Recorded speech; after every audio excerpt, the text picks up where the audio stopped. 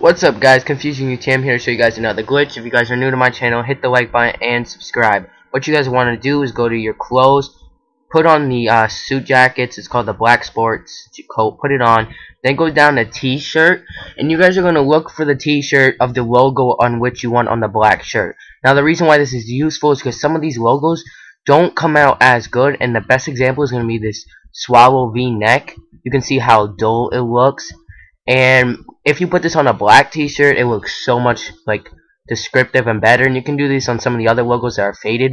Then you guys are gonna go down to watches, hover over the pendulous sports black sports. That's what it's called. Hover over the watch or not, select it. Instead, press start and then B or circle to exit out, and you guys will have the shirt on.